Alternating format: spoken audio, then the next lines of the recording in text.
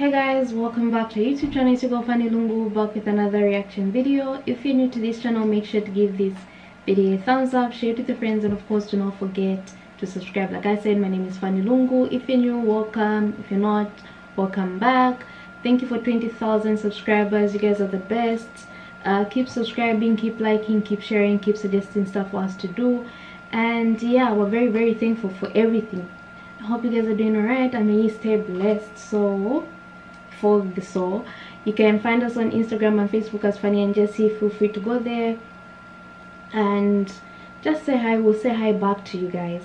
So today I'm going to be reacting to Cat Will Not Walk on the Quran miracle. So without wasting time, let's get into the video.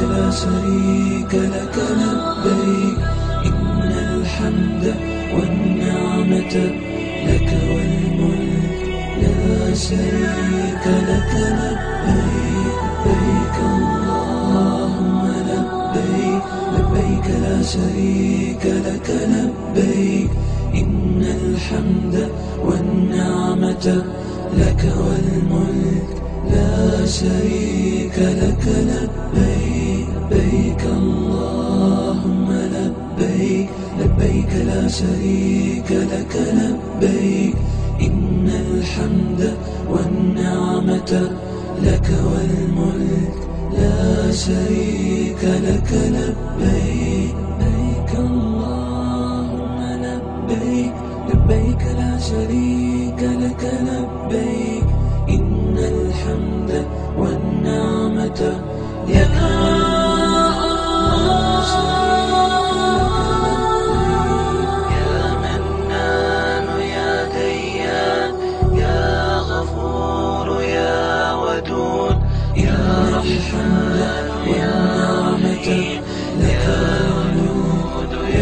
شريك لك الله لبيك اللهم لبيك لبيك لا شريك لك لبيك يا الحمد يا نعمة يا أحد يا شريك لك الله لبيك اللهم لبيك لبيك لا شريك لك لبيك يا قاحض يا نعمة يا حليم يا شريك لك الله.